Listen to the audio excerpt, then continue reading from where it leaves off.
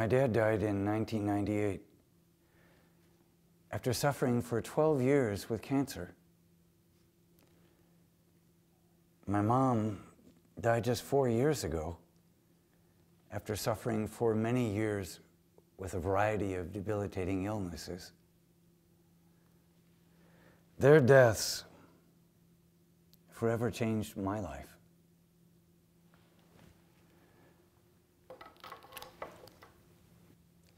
Ironically, facing the death of our loved ones and working our way through the grief that follows helps us better appreciate the gift of life and the importance of faith.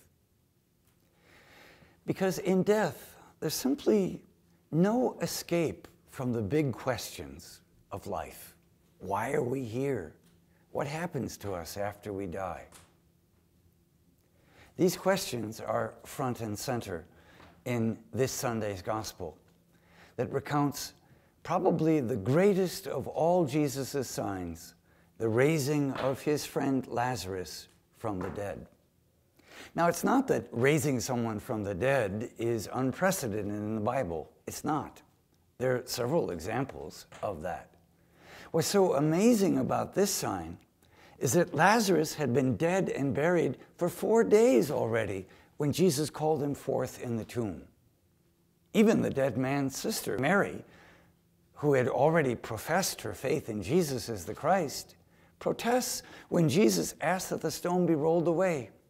She said, "Lord, surely there will be a stench after 4 days."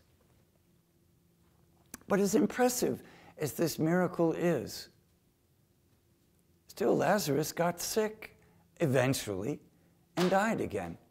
Just like the man born blind, eventually his eyes would dim in death. "I am the resurrection and the life," says the Lord. "Whoever believes in me, even if they die, will live." That's our hope. That's the whole point of this Sunday's gospel. But there's more. And I think actually for myself, it's the thing that touches my heart even more deeply. And this is Jesus' reaction to the death of his dear friend Lazarus. Jesus weeps. He weeps. Even knowing that in a few moments he's going to call Lazarus forth from the grave. That does not spare Jesus the anguish that affects every human heart when we experience the loss of death of our loved ones. Behold a vulnerable God, like us in all things but sin. The Almighty God of the universe weeps. Jesus' heart is broken in sorrow at the death of his loved one.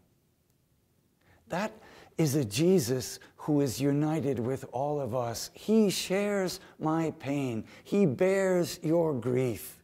He weeps with us in our hour of sorrow. What comfort is there in knowing that Jesus knows our hearts in the anguish of our struggles from the inside out? Please, pray with me. Jesus, you wept at the death of your friend Lazarus. Be with us in our hour of grief. Help us to believe that in death, life is only changed, not ended. Strengthen us in the belief that one day we too will be resurrected, forever reunited with our loved ones. And then there will be no more sickness, no more sadness, no more tears. For we will share with you, through you, in you, the gift of eternal life. Amen. Amen. Spirit of Jesus, open our hearts to live and to love gospel of